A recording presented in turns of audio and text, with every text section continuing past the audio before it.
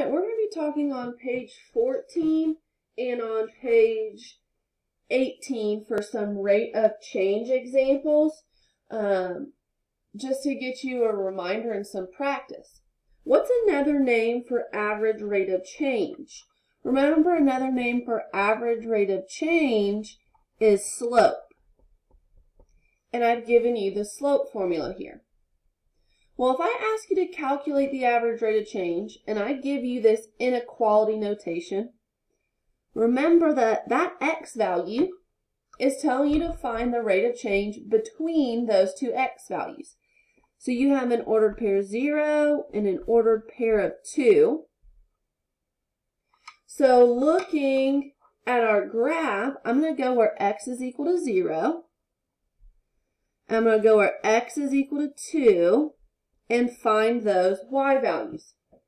Once I've found those y values, I'm going to say 4 minus 1 all over 2 minus 0. That's 3 over 2. That's our rate of change, and you can leave it in fraction form. Calculate the average rate of change between -2 and -1. So again, remember that interval notation is an x values. So -2 and 1. I'm going to go to my graph where x equals -2, and I'm going to say it crosses right here at this point, -5. I'm going to go where x is 1, and I have a point on my graph with a y value of 2. So now I'm going to use my slope formula. 2 minus a -5, don't forget that. The subtraction sign's already in your slope-intercept form. So minus a negative all over 2 minus a -2. So that's 2 plus 5. And I'm sorry, this should be a 1. 1 minus -2. All over 1 plus 2. So that's 7/3. Let's practice as we go. Go ahead and pause the video and let's see how you do on the next two examples. Okay, let's check our examples. How did we do? I know some of these graphs are kind of hard to pick the intersection, so whatever you got closest to is totally fine. But let's notice something. As we had positive or increasing graphs, because we just talked about that increasing characteristic, my slopes were in fact positive when I calculated them. This fourth graph has a decreasing slope. That decreasing slope is negative. Well, what if I just give you a function?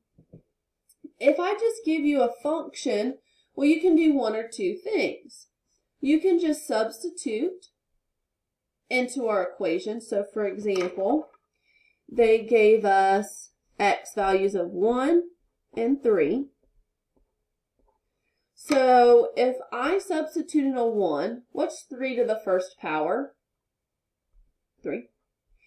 If I substitute in a 3, what's 3 to the third power? Well, that's 3 times 3 times 3. That's 27.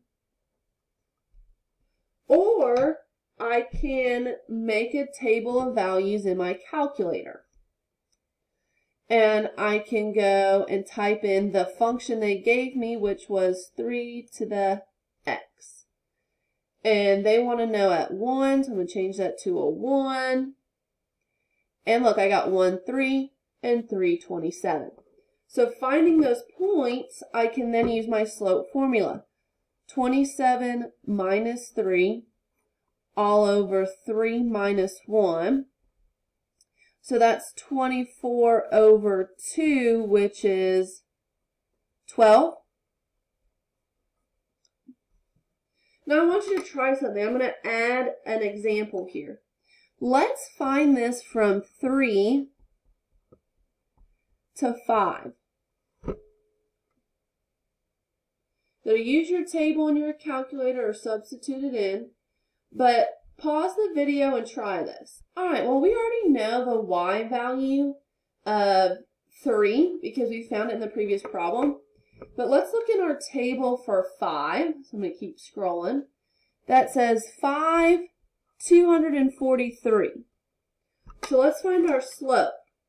So we have 243 minus 27 all over 5 minus 3. So I'm going to use my calculator for this one. So 243 minus 27. So I get 216 over 2. So I'll divide by 2. And I get 108. 108. So before I had 12, and now I have 108. What is the only constant function, constant slope that I will have? Linear functions. Linear functions are the only constant slope. Exponential functions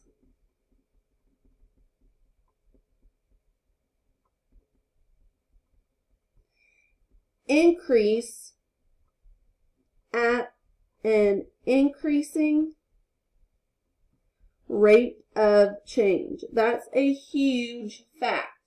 Exponential functions increase at an increasing rate of change. All right, let's flip to 18 and look at the bottom 2 examples on number 5, these 2 rates of change. Go ahead and pause the video and try it while I set it up and try it, and we'll come back to check our answers. Okay, I found my ordered pairs while our video was paused. I found my ordered pairs by making a table of functions in my calculator. So you can use that fraction button or you can use parentheses. And I created my table so that I could find those values. And so I had an arrow 2, 3, 5, 24. So let's use our slope formula. 24 minus 3 all over 5 minus 2. So 21 over 3, that's 7, is what we should have found there. This one, I created a table in my graphing calculator. Remember, we go back to y equals to do that. And we use the caret button as our exponent. So second table, and then I just filled in those values. So we're going to have 250 minus 10 all over 3 minus 1. So 240 divided by 2 looks like 120. Double check my math. 250 minus 10, 240. 3 minus 1 is 2. 120. Message me on Remind if you still need help with rate of change.